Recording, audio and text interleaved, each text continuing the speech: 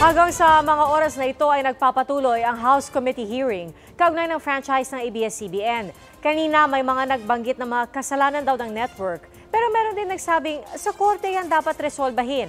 Saksi, si Victoria Tula. Simula pa lang ng pagdinig, pinuna na ni Representative Mike Defensor ang position paper ng ABS-CBN na isinumite sa Kamara. Sa dokumentong yan, tinutulan ng ABS-CBN ang suhestyon na mag-operate sila ng walang news division.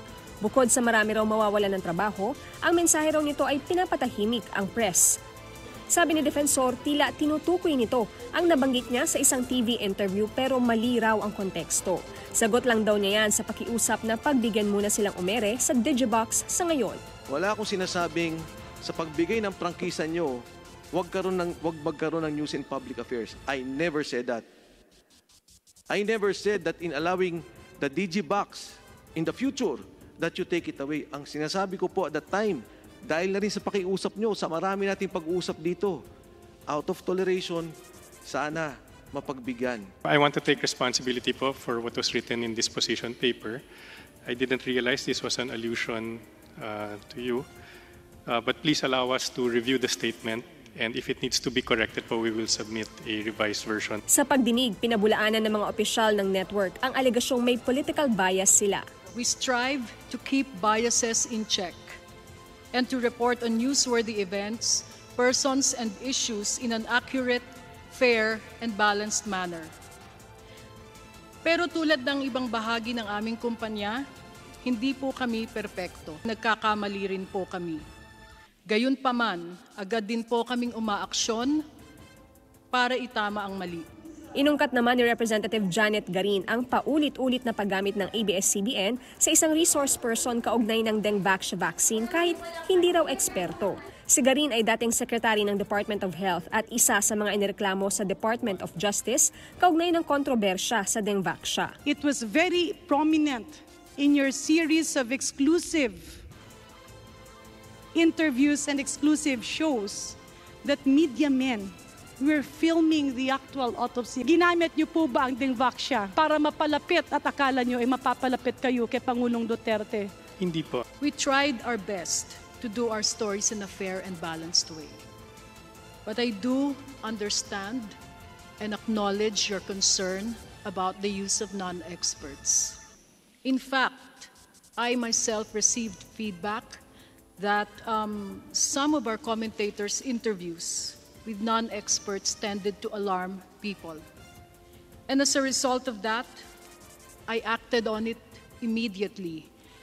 And we dealt with the commentator as well. We also put an end to stories on dengue that tended to cause alarm among the general public. Ang inungkat naman ng House Minority Leader ay ang ilang sexing eksena sa ilang palabas ng ABS-CBN. Bagamat kinilala rin niyang may pagkakataong nangyari rin ito sa ibang network. Have you forsaken contemporary Filipino cultural values and morality in favor of the ratings? Rest assured po na iisa po ang ating layunin, na mapangalagaan, iisa po ang ating layunin, na mapangalagaan ang moral at spiritual values ng pamilyang Pilipino. Pagbalanse sa mga umano'y kasalanan ng ABS-CBN at sa impormasyong ibinibigay nito sa madla, ang sinikap daw sagutin ng Kamara bago aksyonan kung dapat bang i-renew o hindi na ang prangkisa ng ABS-CBN.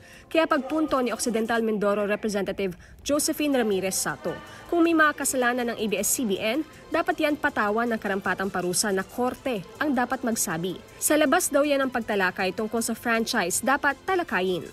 The freedom of speech and of the press, which we are legally and morally bound by our oath to protect in all our legislative processes, goes to the very soul and essence of our democracy, which will have an impact, a strong impact in the future of our beloved country. So we must, at all times, Mr. Chairman, protect the freedom of the press. And as I've said, those who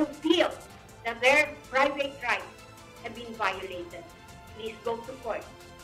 Not in this hearing for the renewal of franchise, because this is tantamount to a prior restraint on the constitutional right. Ako si Victoria Tulag, ang inyong saksi.